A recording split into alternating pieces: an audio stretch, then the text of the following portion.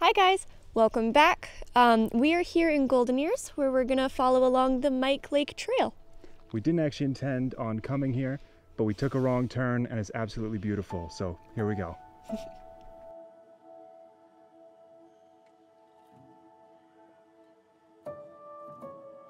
Maple Ridge, along with many nearby municipalities, make up Metro Vancouver. Bordering the Pacific Ocean, beautiful mountain ranges, and densely green landscapes, these cities are filled with beautiful trails. It is also home to an incredibly diverse array of wildlife and ecosystems.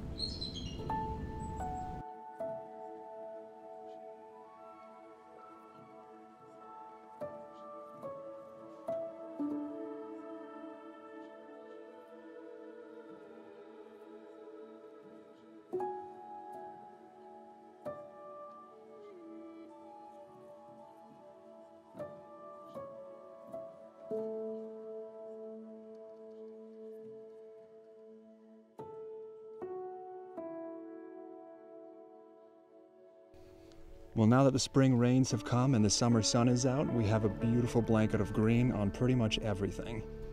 So the weather is stunning, which means the people are out, the birds are out, and the bugs are out.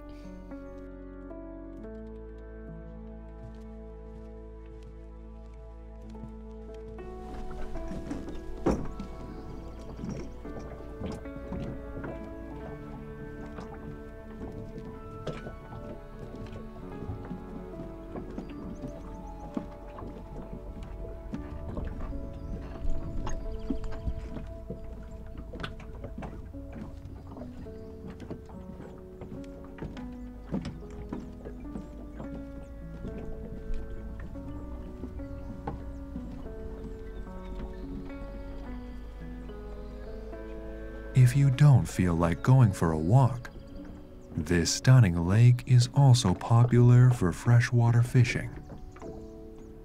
The dock gives a perfect place to sit down and simply enjoy your surroundings while hoping to make a catch.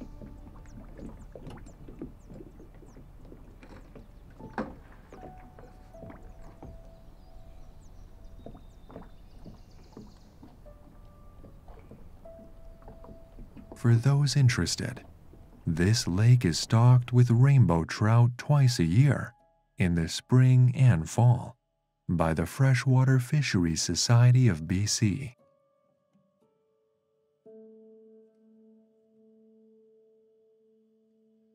Just below the dock, we spotted in the water what we believe to be a rough-skinned newt, a type of salamander characterized mainly by the lighter belly color.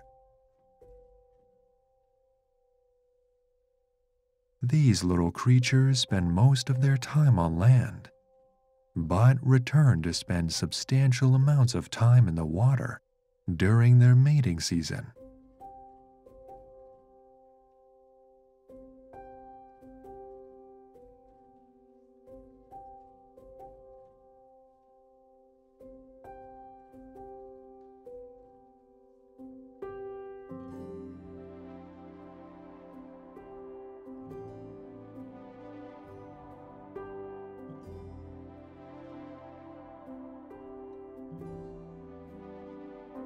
During mating season, the skin of the adult male newt becomes smooth, slippery, and lighter in color. They also develop a puffy body and a large tail fin, something we can see in the newts we spotted.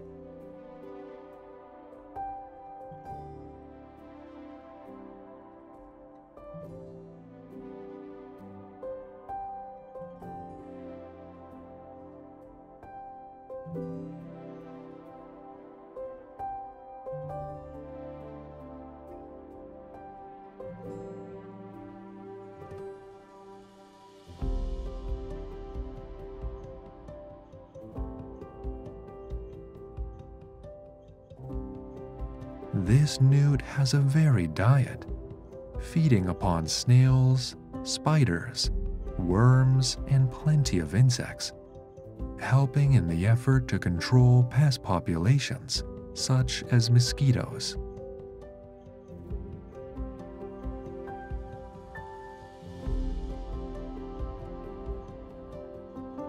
They are also an important food source in the ecosystem, commonly being preyed upon by common garter snakes.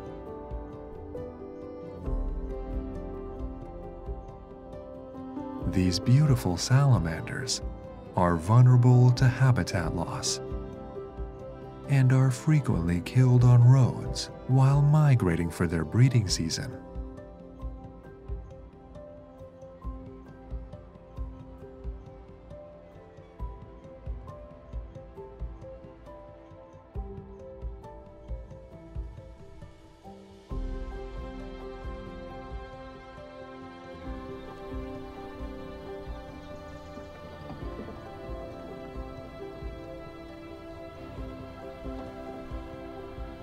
Another animal spotted at the lake is this great blue heron.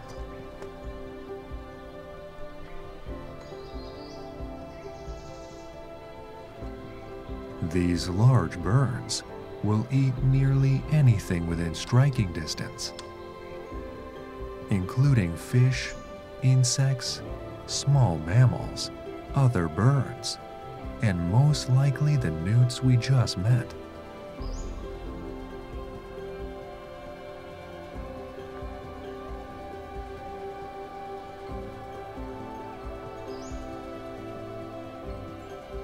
Interestingly, these birds have benefited greatly from the recovery of beaver populations.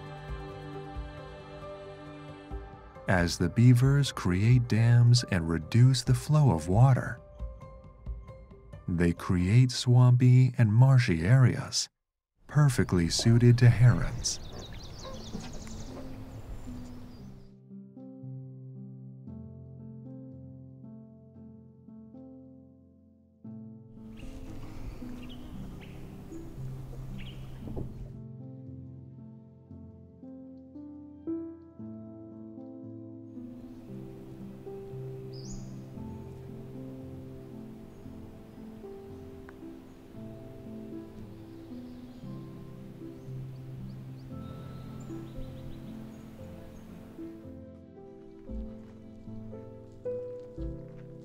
As you can see, the area is full of an abundance of plant and animal life.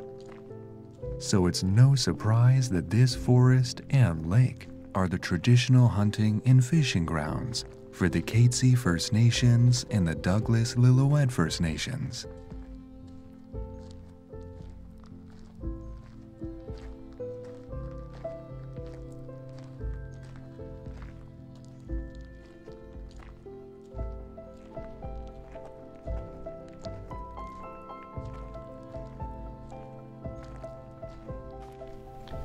There are actually two ways to get to Mike Lake. You can drive directly there, taking the road we accidentally turned down at the beginning of the video, parking near the lakefront. From there, you can walk the beautiful perimeter of the lake, which is about 2 kilometers. But if you're looking for a more challenging path, you can hike in. This turns the small lake trail into a longer route, closer to 12 kilometers in length.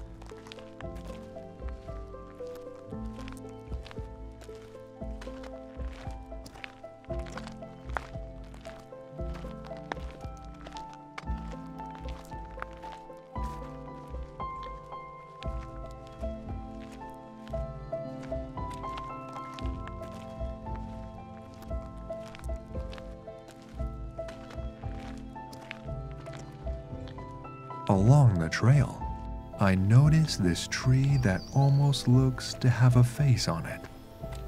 While I have no idea why this may occur, I've noticed it a few times throughout other episodes.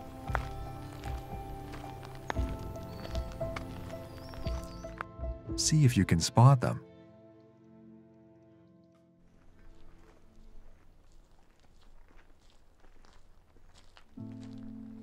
with such a beautiful landscape, Mike Lake makes for an easy retreat for anyone wanting to get outside and reconnect with nature. Being so close to Maple Ridge, it's a wonderful spot for a stroll after work or a simple weekend picnic.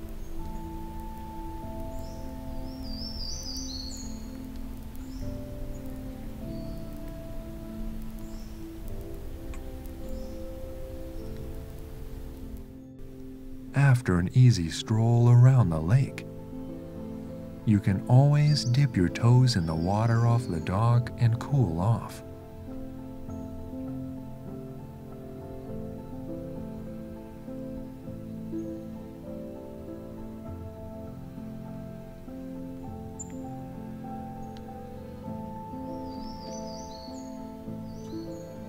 As the area directly borders Malcolm Knapp Research Forest, you can see many similarities with the environment. Mike Lake's forest is predominantly made up of western hemlock, western red cedar, and Douglas fir.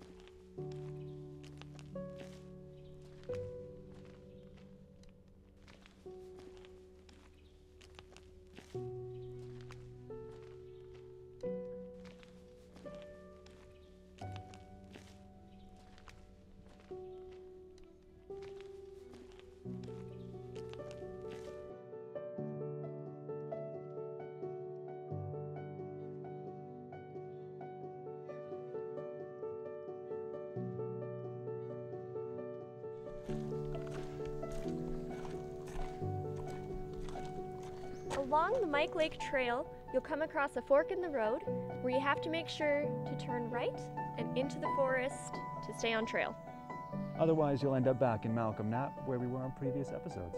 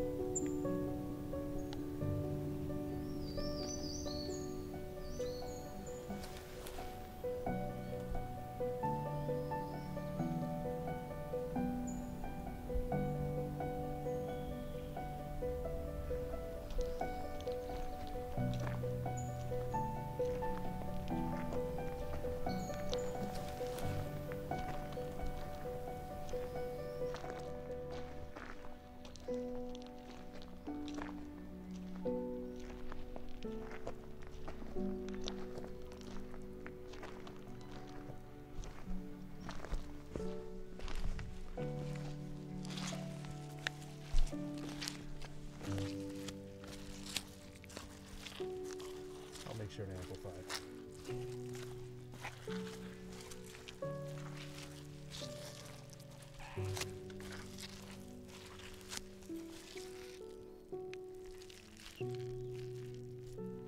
Good stuff.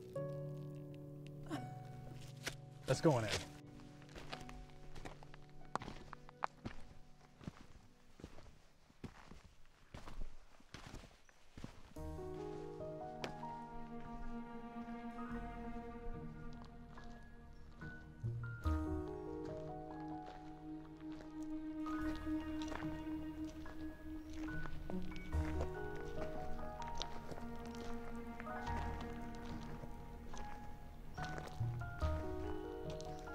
The history of Mike Lake ties directly to the city and the surrounding areas. Going back to the 1920s, Mike Lake was a camp for loggers. At its peak, the area was home to around 600 people.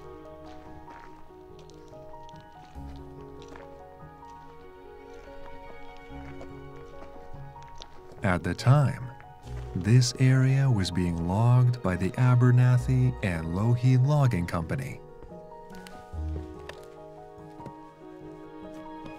For anyone local to Maple Ridge, you may notice those names are familiar. While ingrained in local history in many ways, they are also the names of prominent streets throughout the city.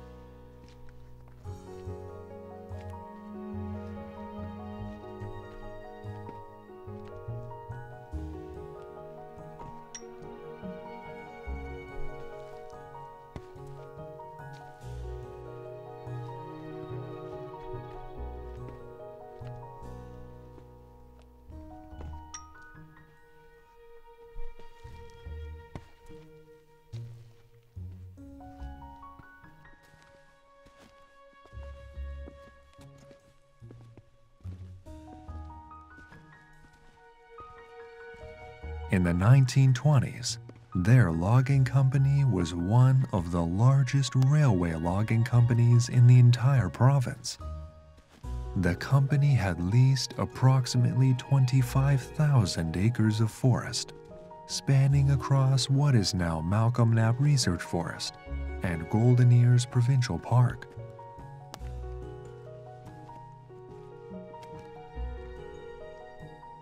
If you recall our episode in Malcolm Knapp, this is actually the same company that had logged much of their old-growth forests. Interestingly, this company was one of the first in BC to provide a metal bunk and bedding to all its employees, and also to introduce the 8-hour workday.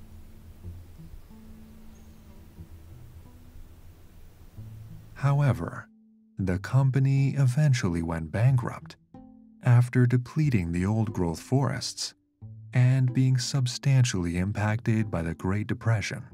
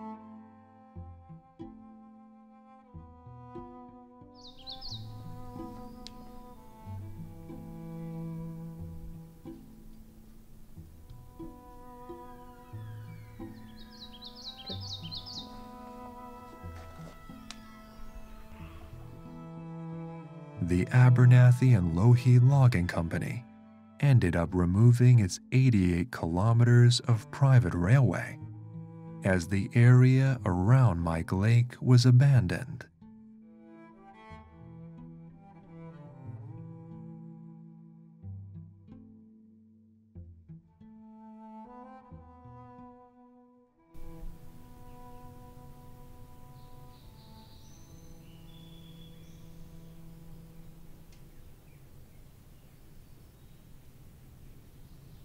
Eventually, a fire struck in 1931, destroying much of the area, including some of their infrastructure.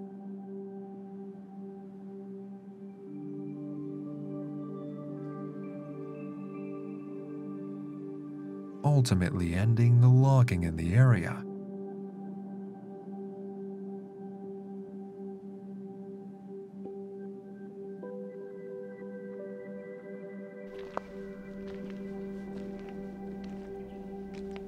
Today, the forests have regrown and wildlife has returned to the area,